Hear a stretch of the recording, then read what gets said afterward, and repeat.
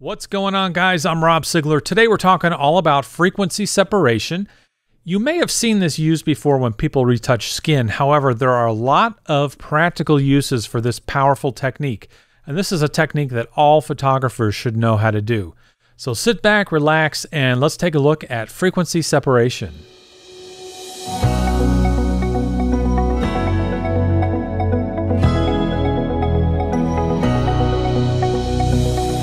So what exactly is frequency separation? Well, it's a technique that every photographer should use, and it's actually very, very easy. In fact, below this video, I put a download link so you can download your own frequency separation action for free. And I'm not going to show you how to make the action in this video. There are plenty of other videos that do that. Instead, I'm going to show you some practical uses, not only skin, but clothing and texture, where frequency separation can save you tons and tons of time. Here's the first portrait we're going to work on today, and this is a business portrait that I took against a green screen. When you run the frequency separation action, what it's going to do is take our main image and it's going to divide it into two main parts. The layer on the left is called the low frequency, and that's the layer that's going to contain all of our color information. The layer on the right that you see is called high frequency, and that is our detail information. 99% of what we're going to do is going to be on the low frequency layer or the color layer. Basically, what we're going to do is use the mixer brush to shove and smear the colors around, but we're not going to affect the texture. Once we put these layers back on top of each other, we will see our final image. So let's see how this works. The only tool we're going to use in frequency separation is the mixer brush. You may not be familiar with this brush, so I want to introduce it to you if it is new. The mixer brush is the brush with the little drop on it. And what happens is when you color on your screen, it will mix whatever colors it touches together. It's almost like having wet watercolors when you were in kindergarten. Now, there are a few brush settings that you're going to want to make sure that you take a look at. First of all, the only button you're going to want to have pressed up here is the second button. And what this button does is cleans the brush after each use. So if you were painting with watercolor and then you move to another color, what it basically does is dips your brush in the water, rinses it clean, and then starts fresh. If we use this button, what it does is soaks up color in the brush, and then you can transport it to another part of the screen. For retouching, we don't need to do that. We want our brush to be clean after every stroke. So make sure the first button is turned off and the second button is pressed. Now, there are some brush presets you can choose from, and it's probably time for Adobe to change the name of these brushes. However, the wet brush will suffice with anything we do with frequency separation. Now, I have found the best way to blend two colors is just to draw little circles or paint circles over the two colors. If you draw a line, it has this sort of blocky look to it, and we definitely don't want that. We want smooth transitions between colors. Now, if we wanted to push the green into the yellow, we could not do circles, but kind of push it like that, and then blend in the edges if we needed to. So that, in a nutshell, is the mixer brush.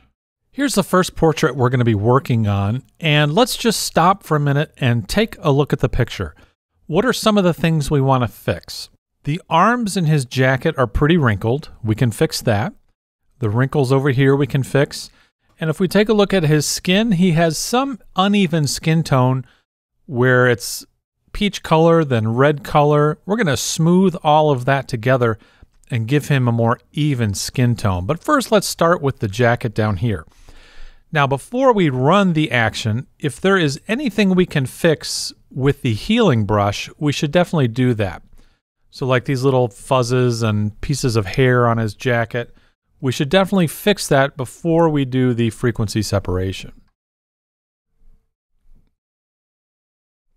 Now, the moment of truth, let's run the action. If you have an 8-bit image, then you should run the action that says frequency separation 8-bit, and 16-bit would be this action. So let's do the first one. And the first thing that pops up is going to be a dialog box for Gaussian blur. Now take a look at the arm of this jacket. What makes the jacket look wrinkled? And the answer is the tones. For example, this dark spot right next to a light spot makes it look like a wrinkle. Here's another dark shadow followed by a light spot. It makes it look like a wrinkle. So let's take the jacket, and what we're going to do is blur until we don't see the pinstripes. So I'm going to turn the blur up to 8.7, hit OK, and let's take a look at what it's done. I'm going to turn off my background layer. Here is the low frequency layer, the layer that has all the color in it, and here is the high frequency layer, the layer that has all the texture in it. If we just look at our low layer, we can see that we have colors, and it obviously looks blurry. There's not a lot of definition. And if we turn on our high frequency layer, we can see the pinstripes, we can see the outline of his face, we can see all the detail in his hair, but we don't see any color. Now, using the linear light blend mode, when we turn these two layers on at the same time, they sort of cancel each other out, and the result is our final image. Let's start on the low frequency with the mixer brush, and all I'm going to do is draw small little circles on these wrinkles and blend the color together so that the jacket doesn't look wrinkled.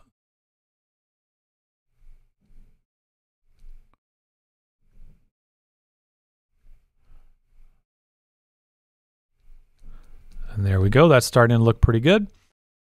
Let's get over here on this arm. Now, obviously, we're not going to make it look perfect. It's not like the jacket is going to come out dry cleaned. It is, however, going to reduce the eyesore that these wrinkles were.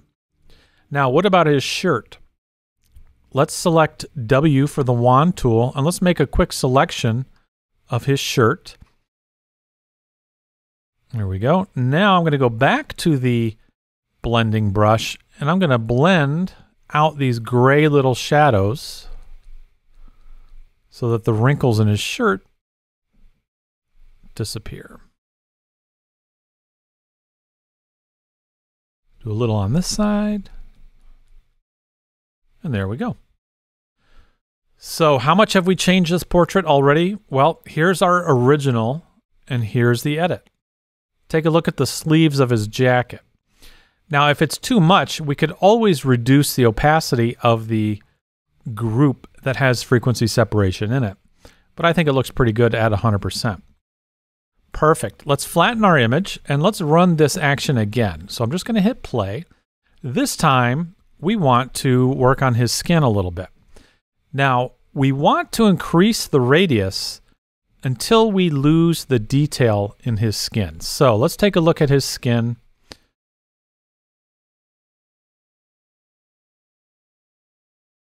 So this radius isn't going to be quite as high as our jacket. So I think at 4, we really lose the detail in his skin. So I'm going to leave it right at 4. Now with the mixing brush, I'm going to just draw in circles to sort of smooth out the skin tone a little bit.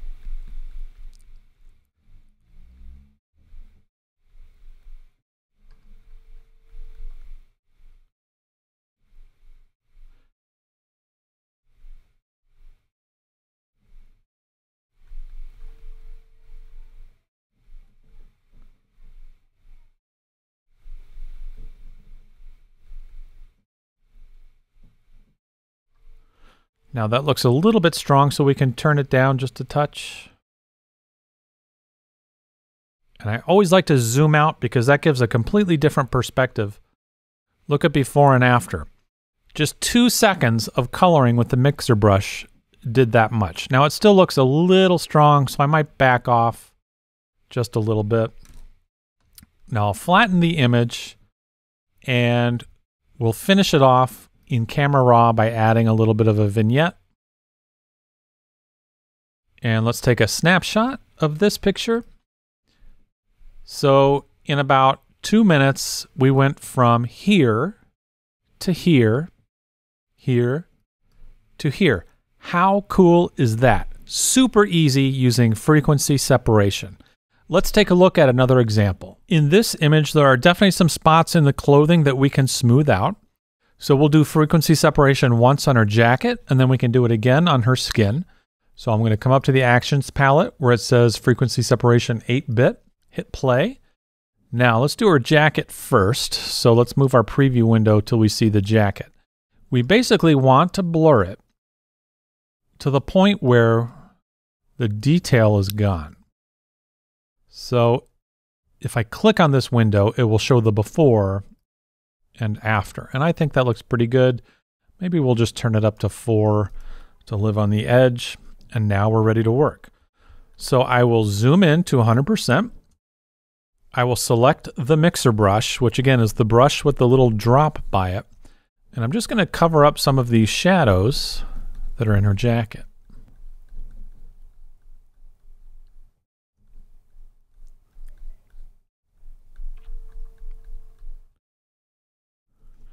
We can kind of fix this in her shirt. And again, not to the point that it looks like it just came out of the dry cleaner. We just want to make it less visible so that it blends in a little bit better. We can do a little on this arm. And that looks pretty good. Let's see before and after. Before and after. Let's flatten our image and we'll run the action one more time on her skin. And we definitely don't need 14. So let's turn that down to right around 4. And I've got my mixer brush selected, and I'm just going to paint in little circles just to blend these tones together. Now at 100%, it may not look like you're doing much, but when we zoom back out, you'll be able to see the difference that we've made. Now there are definitely some things here I would fix with the healing brush before we started. But just for this example, I just wanted to show you how easy it is to smooth out these tones.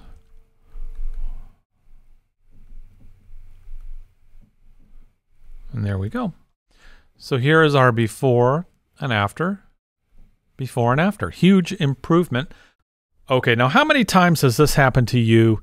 You go out for a really long run and you come back looking like this. I am not proud of this moment, but I'm going to show you how to fix it.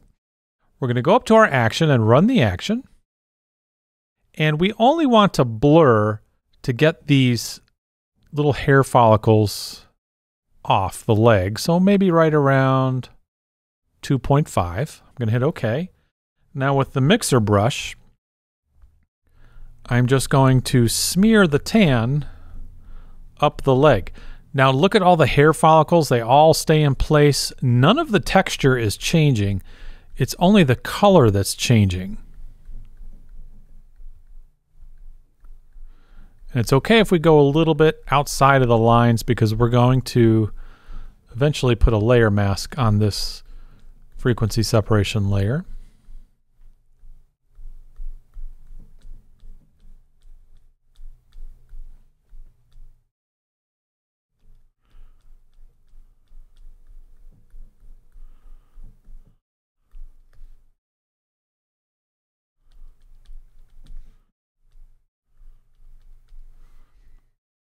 There we go.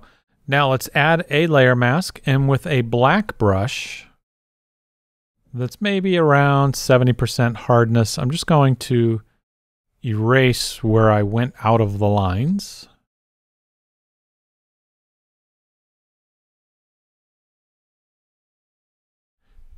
Now we could fix this little line right here using the healing brush.